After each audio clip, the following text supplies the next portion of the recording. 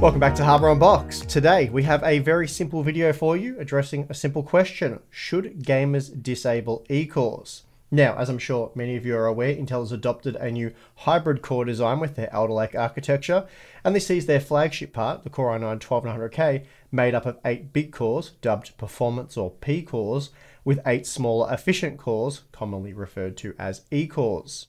The Core i7-12700K gets 8 P cores with just 4 E cores, while the Core i5-12600K has just 6 P cores with 4 E cores.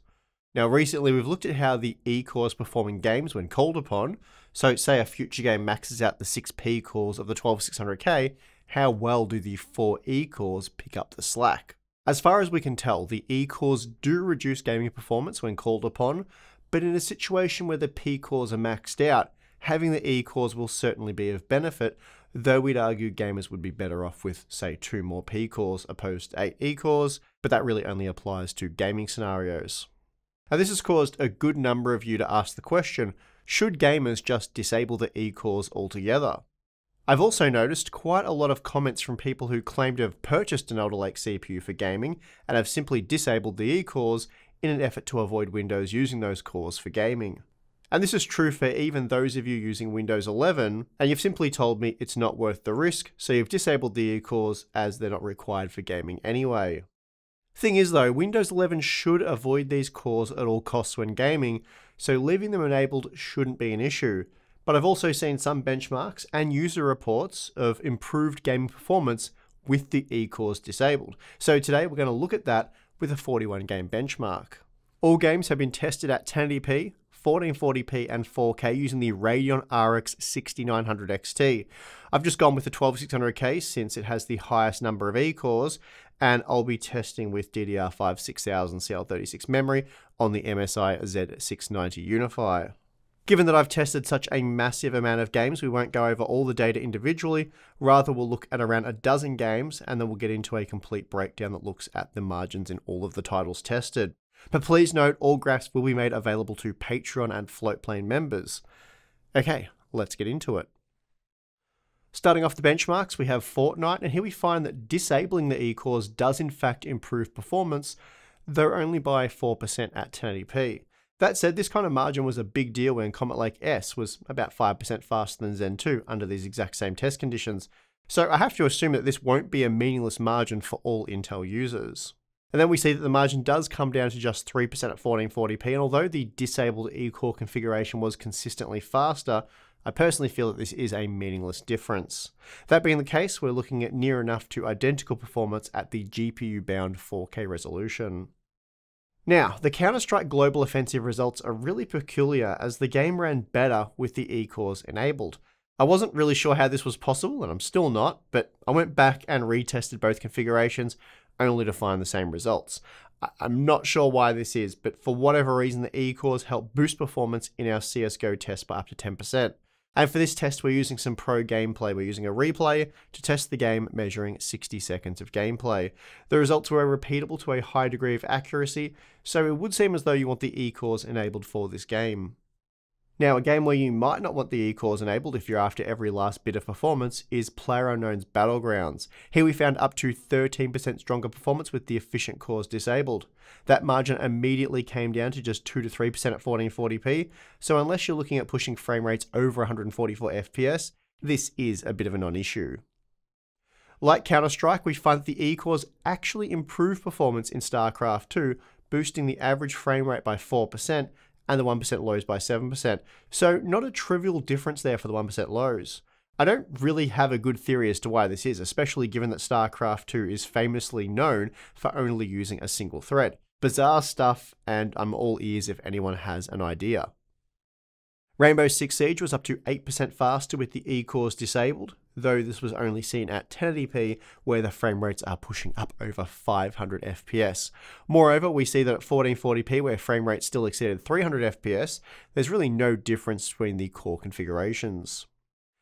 Call of Duty Vanguard saw no difference between running with or without the E-cores enabled, so this game behaves as expected, and spoiler alert, this is the norm for the vast majority of the 41 games tested.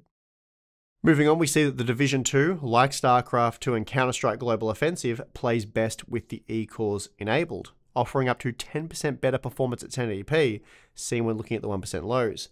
That said, as expected, the margins evaporate entirely at 1440p, and now we're looking at virtually identical performance between the two configurations. Next we have Age of Empires 4, and here we saw no real change in performance by disabling the E-cores. In fact, if anything, performance was slightly better at 1080p, though a 2% variation is within the margin of error for our 3-run average. Moreover, identical performance was seen at 1440p and 4K.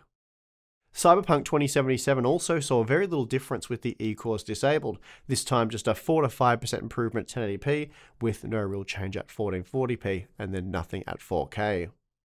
The Riftbreaker, which is a super CPU intensive game, utilizes 60% of the 12900K in the CPU benchmark, and that's total CPU usage. I did take a look at individual core utilization. I found that between 60 to 80% of the P cores were being used, with the E cores working at around 40 to 50% capacity. So although there is still headroom left in the P cores, the game is calling upon the E cores, and this isn't how it's meant to work on Windows 11. Still, the results aren't too bad. With the E-cores disabled, performance was only boosted by 9% at 1080p, and granted that is quite a reasonable margin, it's not as much as I'd expected to see when the E-cores are being used so heavily, with room still to move on the P-cores. Even at 1440p, disabling the E-cores boosted performance by 5%, though we're looking at basically no change at the GPU-limited 4K resolution.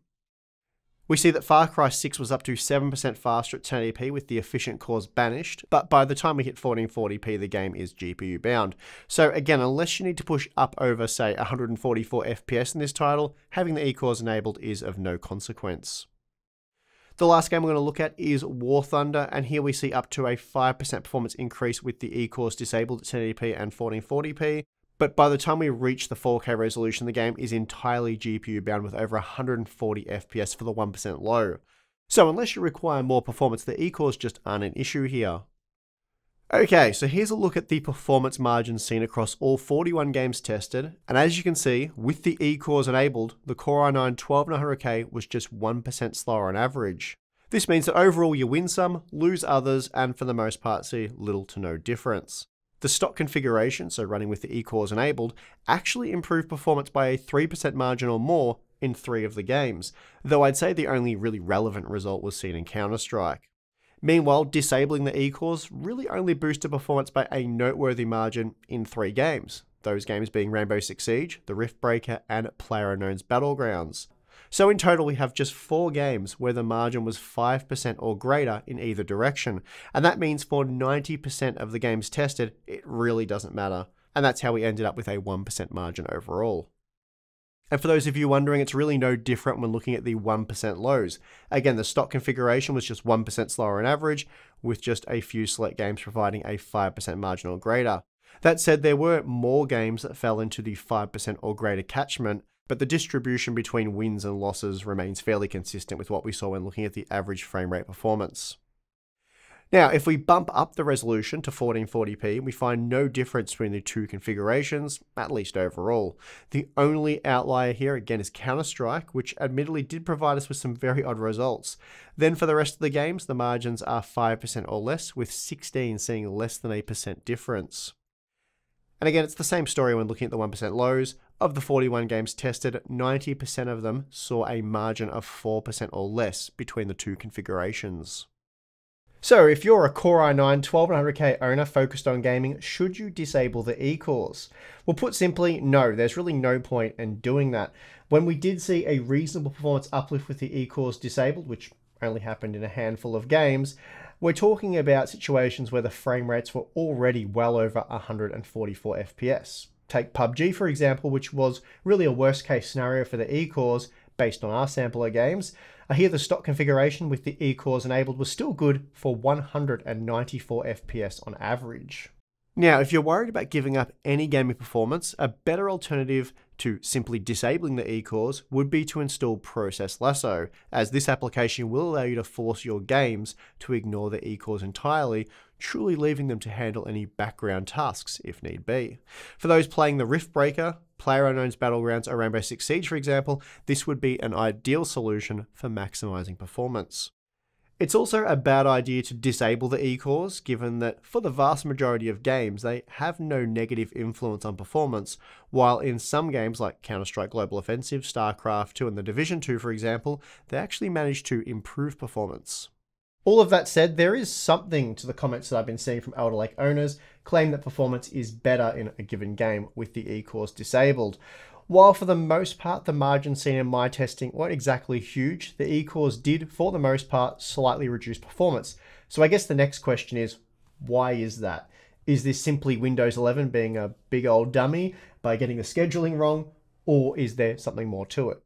I believe the issue is due to the Intel ring bus, which is quite flexible with the new hybrid design, dynamically adjusting the frequency depending on the load. For example, with just the P cores active, the ring bus operates at 4.7 GHz, but as soon as the E cores are utilized in any way, the ring bus frequency drops by 23% to 3.6 GHz. And when this happens, the L3 cache latency increases by roughly 12%, and this is almost certainly reducing game performance. And it's why core-heavy memory-sensitive titles like the Riftbreaker saw up to an 8% reduction in performance. The thing is though, you really need to be heavily CPU bound for this to be an issue. And as we saw, even with the Radeon RX 6900 XT at 1080p, most games are already spitting out significantly more frames than most gamers will require before a performance difference can actually be measured. So again, for the most part, this really is going to be a non-issue for gamers, at least right now, and likely sometime into the future. So for now, my advice is to use a program like Process Lasso where need be, and then leave those E-cores to do what they were marketed to do, and that is handle background tasks. And that is going to do it for this video. If you enjoyed the testing, then please do give it a like. You can subscribe for more content. And if you'd like to become part of the Hardware Unboxed community, then you can join us over at Floatplane or Patreon. Signing up to either of those will give you access to monthly live streams with Tim and myself, Q&As, behind the scenes content, and of course our exclusive Discord server. Great community over there. So if you want to go and chat with Tim and myself and the rest of the community, then yeah, check out Floatplane or Patreon. As I said, links are in the video description. But if not, that is perfectly fine. I would like to just thank you for watching this video. I'm your host, Steve, and I'll see you again next time.